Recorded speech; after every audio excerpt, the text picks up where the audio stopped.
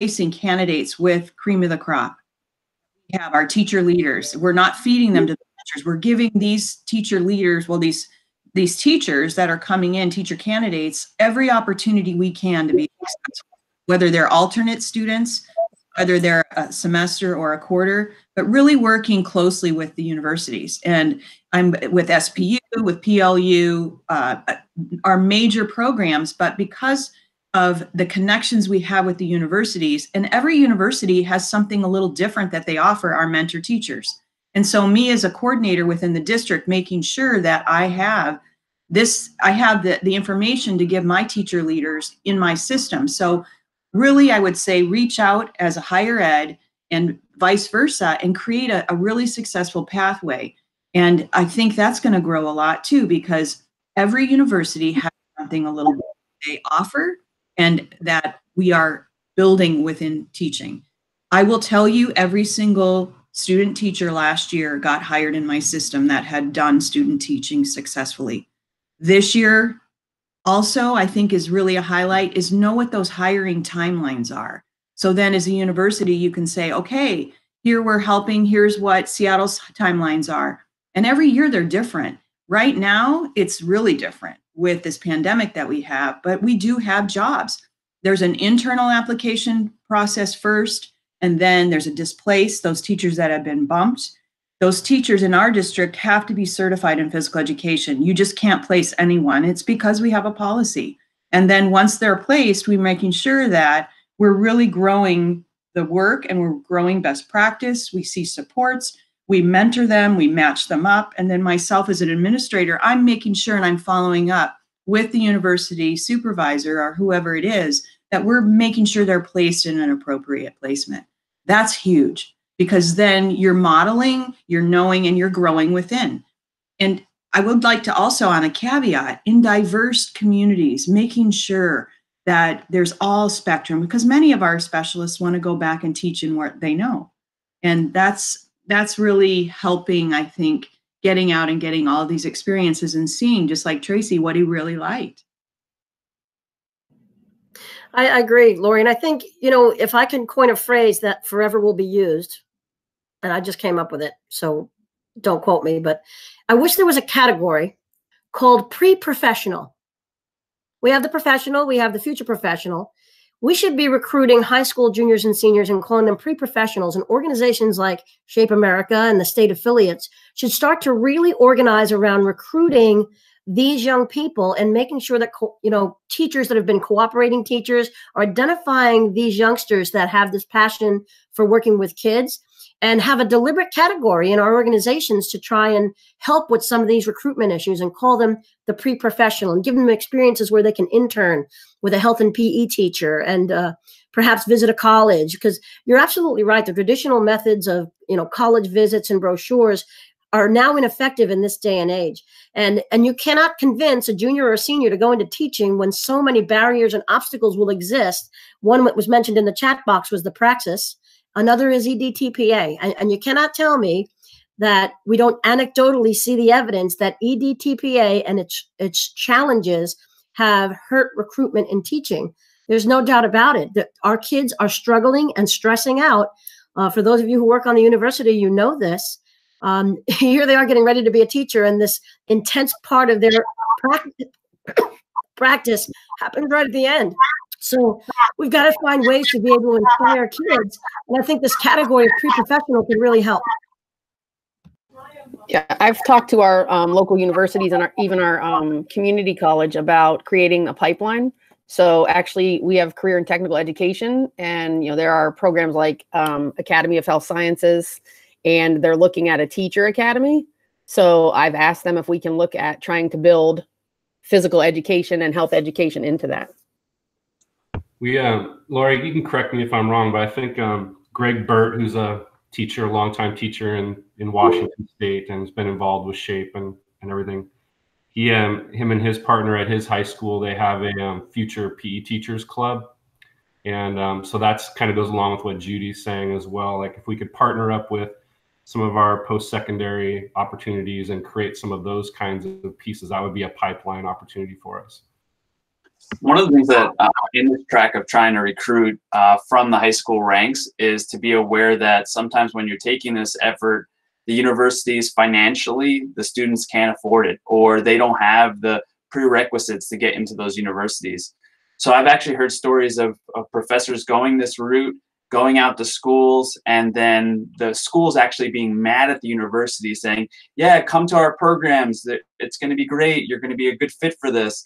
And then they get turned down. On a lot of them get turned down, and they actually just said to the university, hey, listen, you need to stop coming here. Our students aren't able to get into your university. And this is one example, and it's usually only certain universities, right, that this might happen. But we just need to be aware that admissions is also part of it. If we're recruiting students, who are we recruiting, and are they going to be actually able to enter into our program? I was going to say there's a program right now that I am an adjunct faculty for. It's called the Seattle Teacher Resident Program. It's in partnership with the Alliance for Education, which is a nonprofit here in Seattle. A lot of wealthy business leaders, University of Washington and Seattle Public Schools. Mind you, this is a gen ed program. I teach their health and PE class, but how cool would it be to have one pilot or something that we, in this Seattle Teacher Resident, this is the 8th year I've taught in the program. A year before the cadre comes in, we recruit individuals that really want to teach in diverse areas. And so they have a BA, but they're looking to get their master's in education. To make a long story short, they go through an interview process. They try and get in the program. We have people from all over the country that try and get in. They go through a year intense of student teaching. They go to class Tuesdays, Fridays, and one Saturday a month. At the end of the year, they'll have their teaching certification. They're guaranteed a job for 5 years in the system that they taught in. And I'm thinking, how great would this be to have some pilots? And that's another way, a philanthropic way, but they're learning the system where they're teaching and their master's is paid for and they're guaranteed a job after success. And recruiting those, it takes a lot of legwork, but just another option, because our elementary people, I know there's a few science programs around the country that do this, but it's thinking outside the box. How can we really navigate and get the best people in our profession? They've got to want to be here. Obviously, they're not in for the money, but I will tell you, teachers make a lot of money here in Seattle. They max out at $132,000. Mind you, it's expensive to live here. But it's really creating that mentorship and giving opportunities to grow within. And that's just one of, many ideas. So I'm going to piggyback off of that, Lori. That was some good conversation, a great conversation from everyone. Expanding on that thought, what partners do you have in your school or in your community that you are using or that you think that we could be using to enhance this process?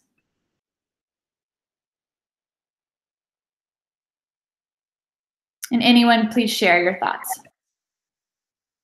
I'm not trying to talk. So go ahead, Lori. No, Judy, you go, because I don't have a hook here by myself, so I'm trying to stay. So when I think about the partners that I had when I was a supervisor in my district, I tapped a lot into the PE teachers and health teachers who were the cooperating teachers for student teachers, right? These are the teachers that are teaching their students, but also have that link to the Heat and Pete program and understand intimately what awaits a student if they go into the profession. And you've seen this before. You recruit your own student to become a health and phys ed professional, and then they come back and they're the student teacher that you're working with. I think it's really important, that link between the K-12 setting and the bridge between college and the K-12 setting. We've been trying to build that bridge for an extremely long time. And in some places it's working beautifully, and in others, K-12 and college does this. And I think that there's got to be a happy medium around the partners that we deliberately choose to help us recruit. And that starts again with the student, the junior or the senior, that has a culminating experience in physical education. It's not just the last 2 years of their life before they go into teaching. It's this body of work that they've said, I have enjoyed moving my body for 12 years, and I love children, and I'm inspired by my health and physical education teachers. And yet I understand that going into teaching is about my willingness to give of myself, my ability to forge relationships. It's not just about sport and athletics. So I think our most critical partners, our pivotal partners, are the teachers that have stepped in both places, that have been cooperating teachers, but have also taught in the K-12 setting. We also have to really bring HPE administrators on board. So for those colleagues of mine that remember when we did a panel discussion in October one year, a couple of years back, we were constantly asked as a panel of administrators, what is it you look for in recruits? What is it you look for in good teaching? And Heat and Pete folks were not surprised to hear us say, we want someone who's going to love our kids at the end of the day. And so you're back to this mushy sentiment around, look, you know, I want kids to be able to be excited about building relationships and loving movement. At the same time, it's got to be a person in the school that's tapping that student on the shoulder saying, you know, you would make a fantastic health and physical education teacher. You know why? Because that's who the student trusts the most. A guidance counselor sitting across from them from a desk saying, you know what, you might be a great gym teacher, quote unquote. That's not going to help us. They need to be inspired by the people closest to them. And so our first and foremost partner is right there, I think.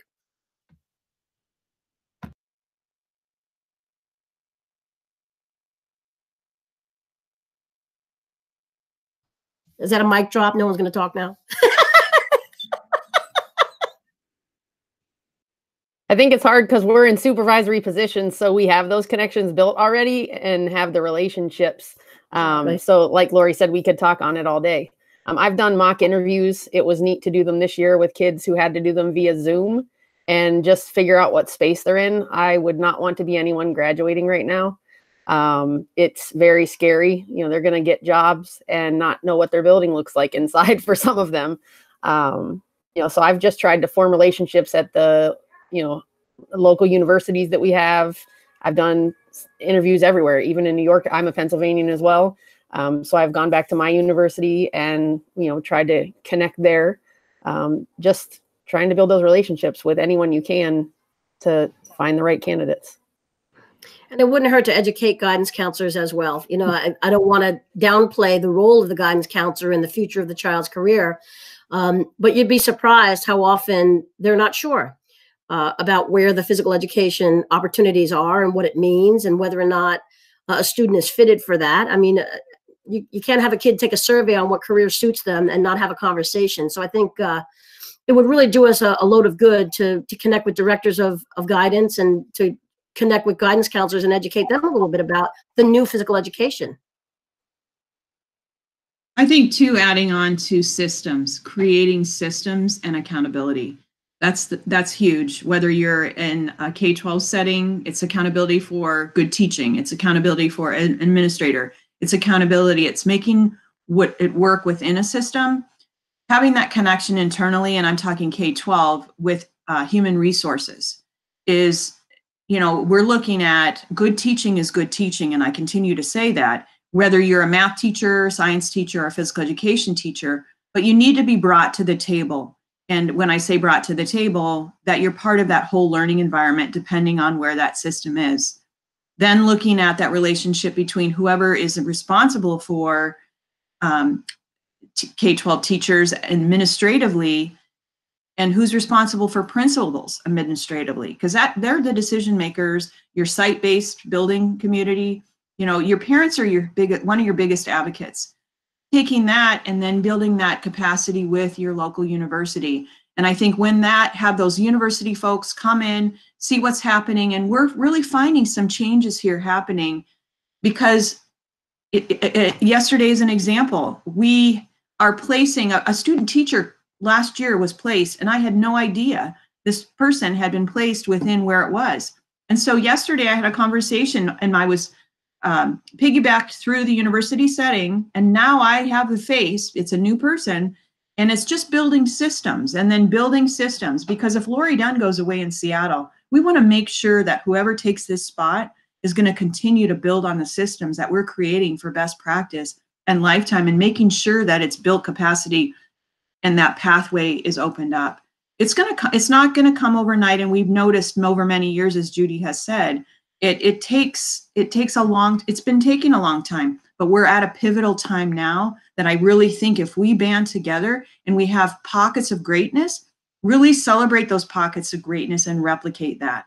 And that is what, I mean, we informally is where you learn the most. Like I'm looking on a lot of your faces, and I haven't seen a few of you, and which is, I'm sorry I haven't, but I could really learn a lot taking the research and really being able to message it in a simple way to my decision makers and say, hey, and then when we have those little successes, making sure we celebrate them in a really loud way.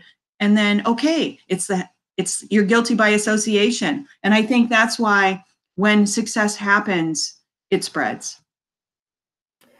That's a great point too, Lori, when you mentioned the principals. So being in my position as long as I have, I've had the ability to create that dynamic. So last year, I actually traveled to 195 of our buildings myself. Being the supervisor for a long time, I know all the teachers, I know the principals, I help them interview and recommend.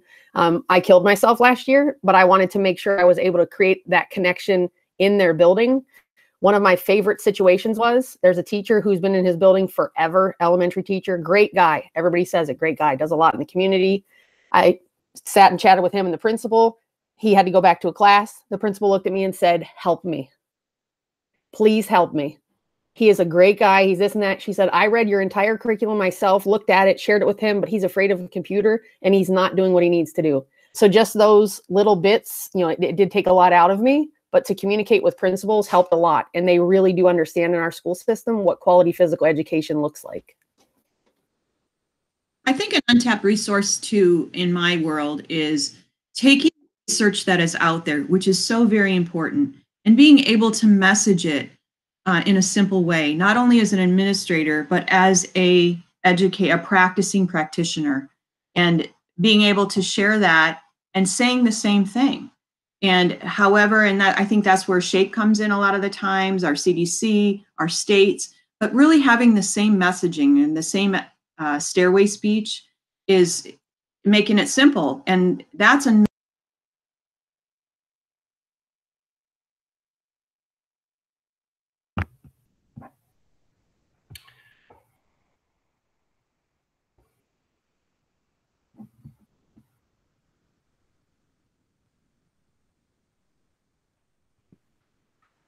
Lori, were you done there? I can talk all the time, but I would say one thing real quick. I'll jump in so Lori can go again. But now be nice. One thing I would say is a partnership that we don't really utilize is parents. Going to parents, because when kids go home, they need their parents to say that would be a great job for you to do. And so reaching out to parents and in our communities and letting them know what we do. And that means there has to be quality physical education going on so they can see that with their kids. But we need kids to be going home to their families and having them saying, you should be a teacher. Well, we are somehow 45 minutes has just cruised on by here. This has just been an unbelievable dialogue. I wish we got like a 4-hour time slot for this. I guess the importance of this is we have to continue this conversation. I cannot thank you enough for the panel. Thank you for the feedback and everyone else chiming in, signing in on this. I think we ended up with 15, and that's going to continue to grow. I think we should have future sessions about this at every state organization. We're going to have one here in Georgia this fall, collaborating with our university programs and schools as well too. So I encourage you, anyone involved in their state organization, to have that dialogue, have a session. Someone put that in for that. As well too, but the passion in this chat is just unbelievable. This is just so exciting for me just to kind of sit here and just listen as well too. And I think there's a lot of great things, some actual items that we can get from this as well too. So with that, Collin, unless you have anything else to add, I just want to say thanks to everybody. This was just awesome, and we'll definitely have to do this next year, next summer, and maybe put together something for Shape America as well too, if we want to get a panel for this as well, because it's a really critical topic and it's a really important topic as well too. So, yeah. Thanks for setting it up. Nice job. Well, thank you.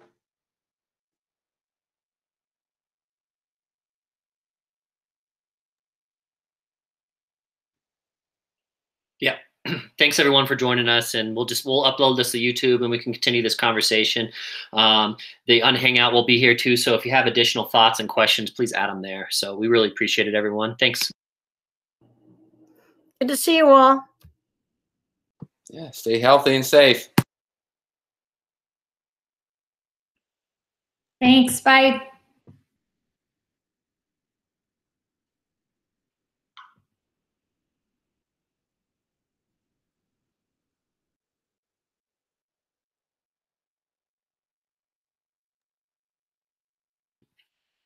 Okay. Thanks, guys. Appreciate it. It's still recording, right? Yeah, it's fine. I'll edit it. Okay. So wow. So I didn't put. So there's a few things. I was juggling a couple things.